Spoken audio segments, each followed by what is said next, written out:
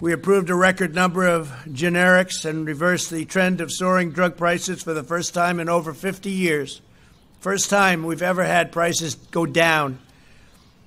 Average basic Part D premiums dropped 13.5%, the lowest level in 7 years.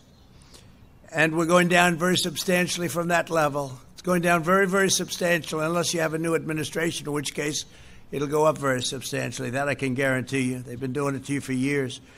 Average Medicare Advantage premiums have plummeted 28% to the lowest level in over a decade, and that's despite everything that's been happening, which would normally make things go up.